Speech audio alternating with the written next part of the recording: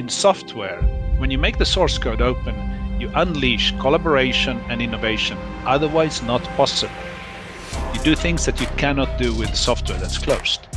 Similarly, in cybersecurity, in information security, when you make vulnerabilities and their fixes open, meaning when you make the problems and the solutions open, you unleash collaboration and risk reduction, otherwise not possible.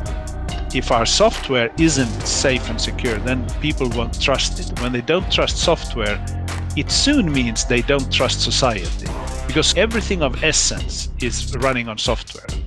All your personal data, your health, your voting, your business, anything that matters today runs on software. To really build trust digitally, transparency is needed. It is the only way to fully achieve trust. To be open about one's intentions, open about the weaknesses, open about how they're being fixed, open about decision making. The more transparent an organization can be, the more it can be trusted by anybody.